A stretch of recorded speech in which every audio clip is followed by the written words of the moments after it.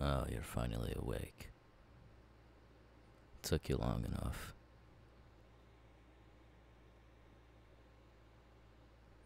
I've been awake all night. I couldn't sleep. What was your reason to wake up?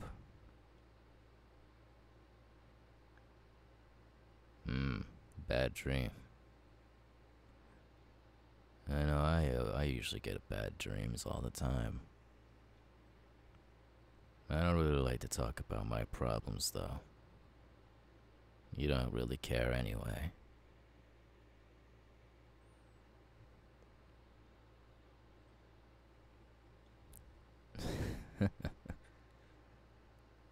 That's a funny joke.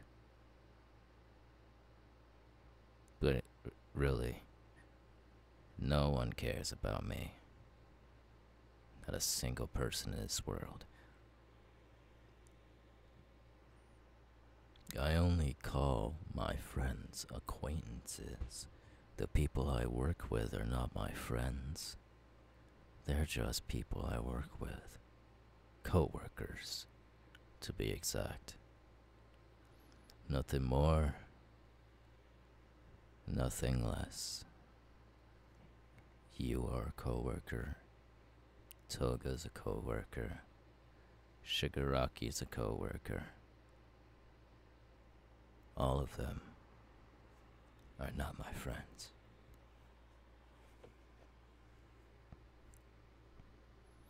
And what makes you think that you're my friend?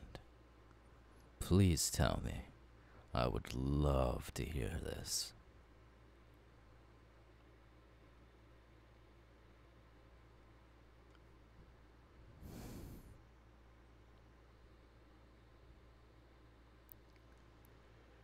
I get saved by a lot of people.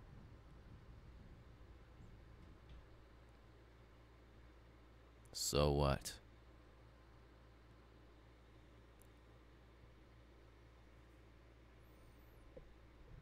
Listen.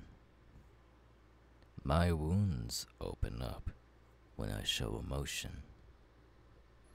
You really think I'm gonna stand that low and show my actual emotions to people I barely even know, or even know their actual names? No. I'm a loner in this world, and so is everybody around me. They don't give two shits about you, me, or even the person sitting next to them. Everyone lives to die. Alright?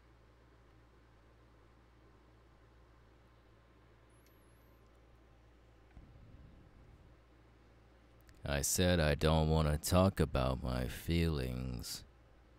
Get the hint.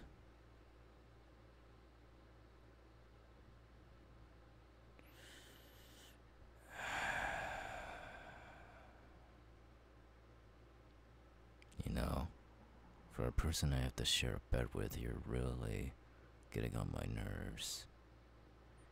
Don't be surprised if I kick you off the bed tonight.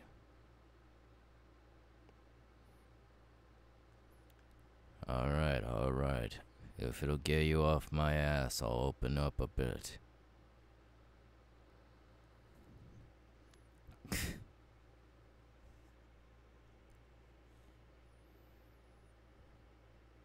How do I feel? Like a piece of shit.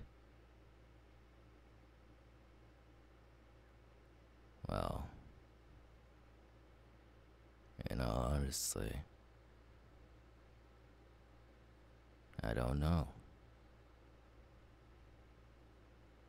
Maybe it's because of the way I was treated when I was younger. Cast away by my own father, my own family. They saw me nothing but a monster.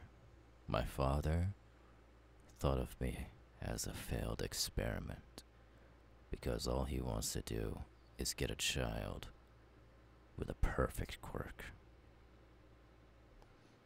and get them to his level of power. And I guess I wasn't enough for him, even though I think my flames are a bit hotter than his.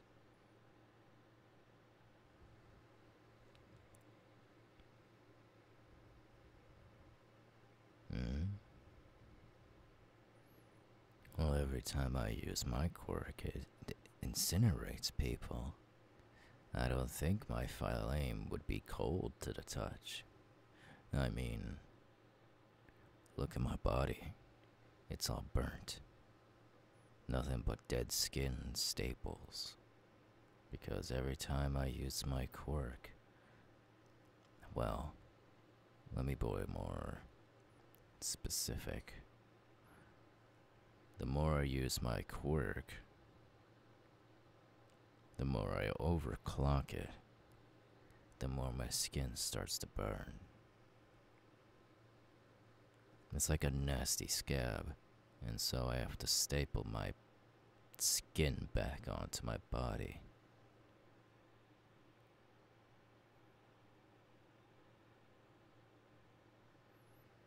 Oh, you got a point. Burn marks are usually more red than it is purple. Huh.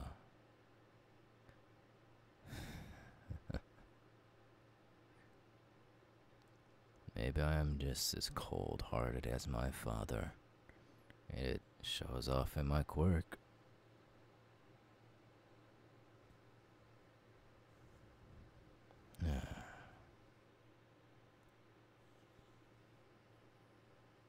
Well, through constant pain and suffering, I ended up just going to the dark side, choosing this life for myself. Something I'm proud of, something I really wanted to do. I didn't want to be a hero. I've always been born to be the villain. Born to be the monster.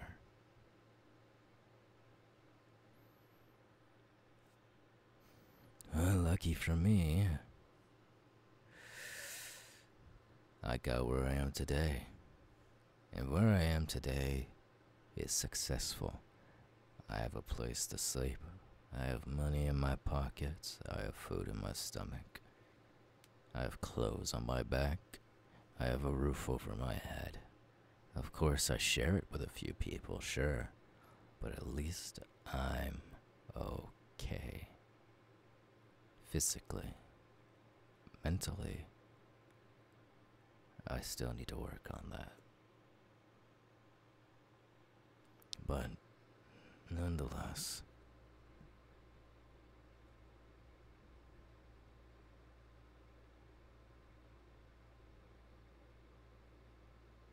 hey,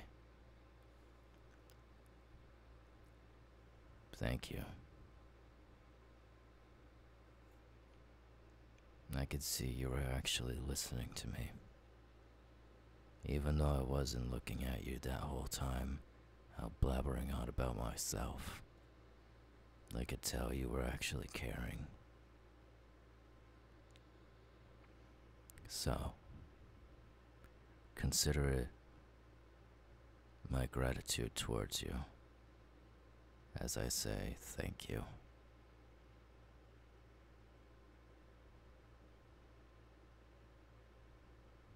Okay.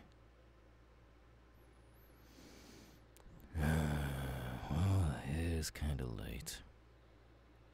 We should probably lay back down and get some sleep. We do have a few missions we have to do in the morning, before the heroes even wake up. So, let me go get something to drink before I do go back into bed. You just lay back down. I'll be right back.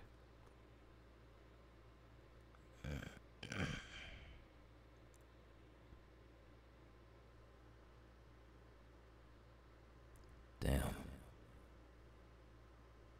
And here I thought I was alone in this world.